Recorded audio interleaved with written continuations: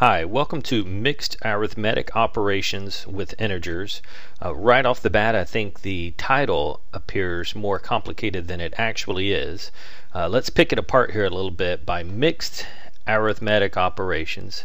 Arithmetic operations, we are referring to our basic multiplication, division, and of course addition and subtraction. So we're only dealing with really arithmetic here. And for integers, we're referring to the positives and negatives of whole numbers. So 0 plus or minus 1 plus or minus 2 and so on. So no fractions, no decimals, and only dealing with arithmetic operations: multiplication, division, addition, and subtraction. So if you've heard of PEMDAS before, we're going to be using at least a part of that.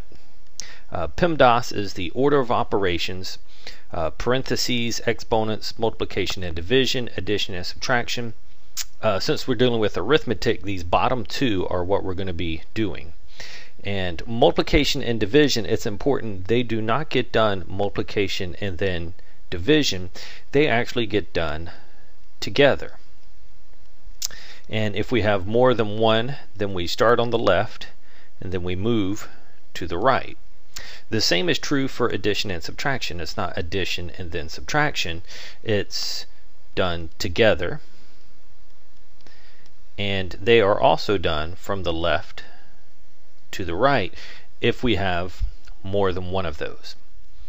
Okay, so let's take a look at our example. And our example is, we're asked to evaluate -6 minus -3 times -6. So back to our multiplication and division getting done first, and then addition and subtraction. I'm looking for my operators, and I see two of them there. I see subtraction, and I also see multiplication. So that being the case, multiplication and division gets done first. Now these are the two terms that are being multiplied. So in my first step, that's all I'm going to do is just multiply those two terms. Everything else that is out here, I am just going to bring down. I'm going to bring down the negative, I'm going to bring down the 6, and I'm going to bring down the subtract. Those aren't involved anyway in where we're starting this question, which is out here. So -6 times -3, if we remember back to multiplying integers, when the signs are the same, our result is positive. So a -3 times a -6, they have the same sign. We're actually going to get a positive 18. And that's what I would write down right below it. Now, since it's positive, I'm not going to put the plus out there, although certainly I could.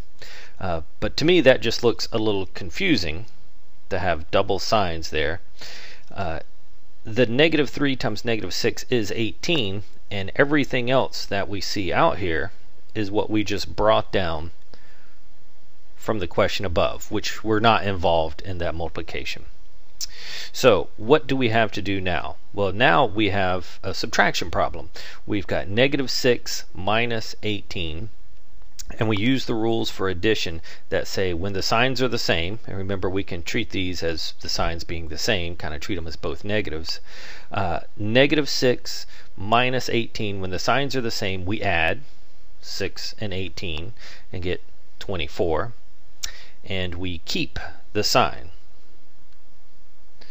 So one thing to notice here is we had to use the rules for integer multiplication whenever we did our first step here, and then we had to use the rules for integers, addition, and subtraction for our second step. So if you need to review those, that would be a good idea to do before starting this problem set.